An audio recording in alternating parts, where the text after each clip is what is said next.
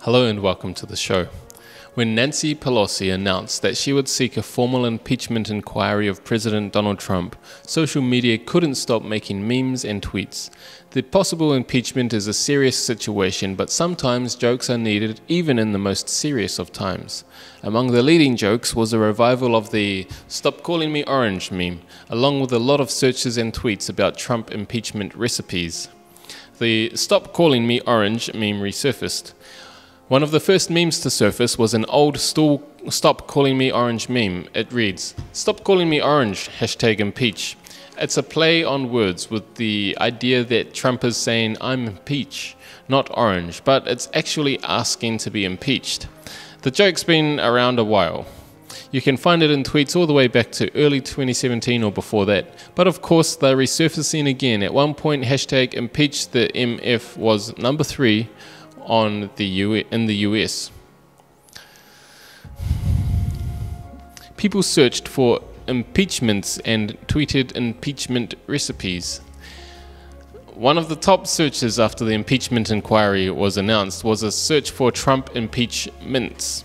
And right along with that were tweets sharing recipes for Trump impeachment drinks and desserts. Trump impeachments are actually peach-flavored mints that you can buy on Amazon. The description reads, "Do you bad-mouth people, drop one of these peach-flavored mints on your tongue and you'll make friends. Create a better environment. Trust us, it's time to get rid of that offensive mouth. It's practically criminal. Really, it's got to go." One tin costs $4.95 and they have a 4.5-star rating on Amazon with 59 reviews.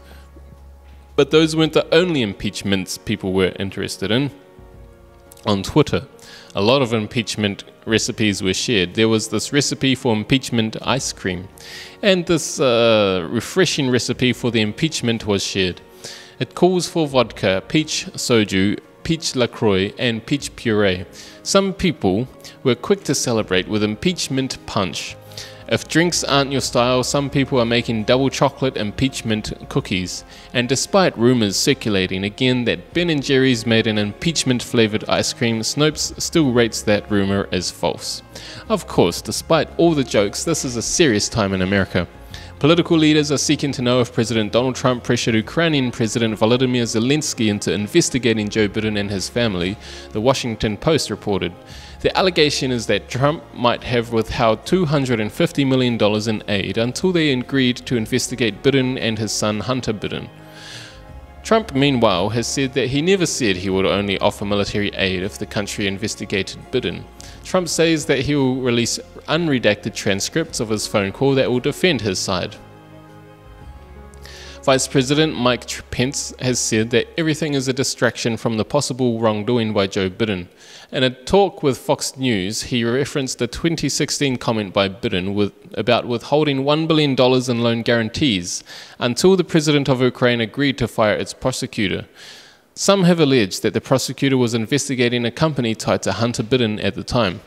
With all that in mind, some Democrats are now pressing for impeachment proceedings. Republicans are not convinced. It's not clear what will happen next. Thank you.